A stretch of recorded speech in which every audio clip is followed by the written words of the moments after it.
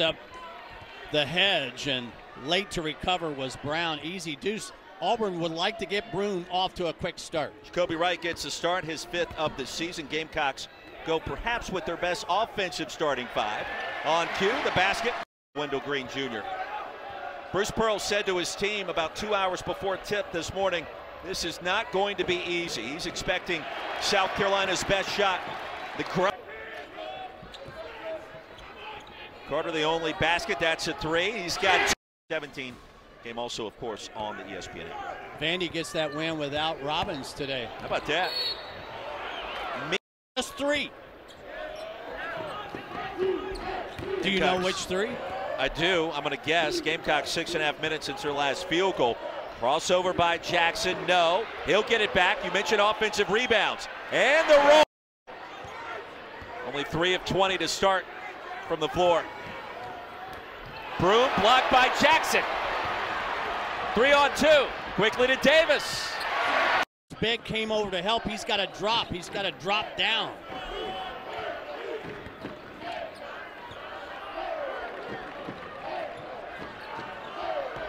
Jackson open. That's a 3. I could offer, especially at that age. Lead is 10. It was Green that was 2 of 3 after getting fouled on the 3-pointer right before that timeout. Michi Johnson trying to ignite his spark. High off the glass, and that one.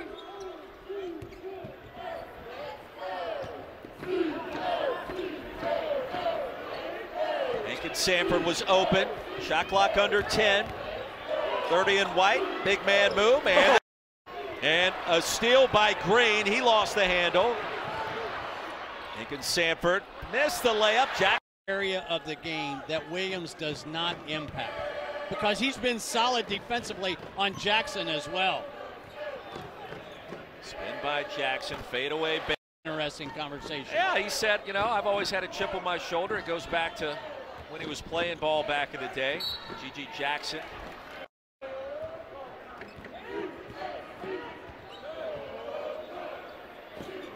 Jackson answered.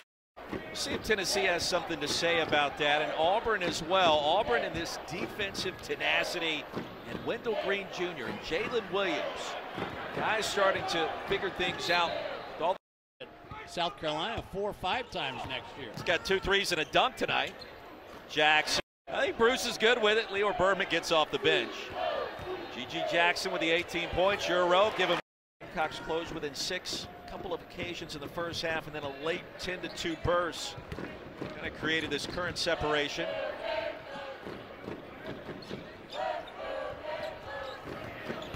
Michi Johnson an opening. Inside to Josh Gray, double team. He just kind of shoots it the way it ends up in his hands.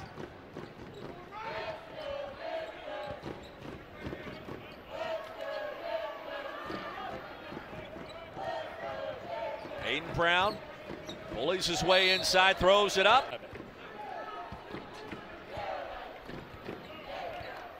Well, Bruce Pearl has to be pleased with the production of his big man, Hayden Brown.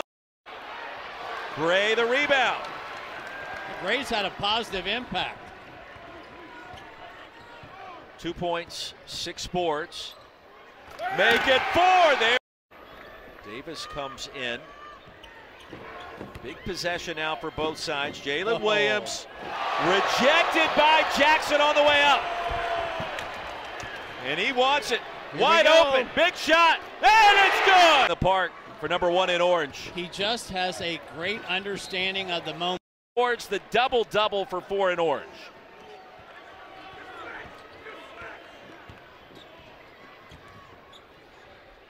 And Jackson. Starts with that February 4th game at Tennessee. Tennessee 2 times, Alabama 2 times, Arkansas 2 times, at Kentucky, Missouri at home. 4 teams were in the top 10. Yes, you need to be good defensively, but you need to be better on the offensive end. Was it LeBron James that coined the phrase good offense beats good defense? Yeah. Duke was the only team outside the top 40 defensive efficiency that made it. But we do have Alabama on Wednesday. Green missed the front end. Hayden Brown clears. I see some positive things here in the last half for Carolina. Sudden. No, because he's been so consistent for Auburn all year long. He's just had a couple of hiccups in the last couple of games. Talked about Gray. Strong finish. When you feel like Jackson isn't done, that's a three. 1 of 2. When you feel like Jackson isn't done, that's a three.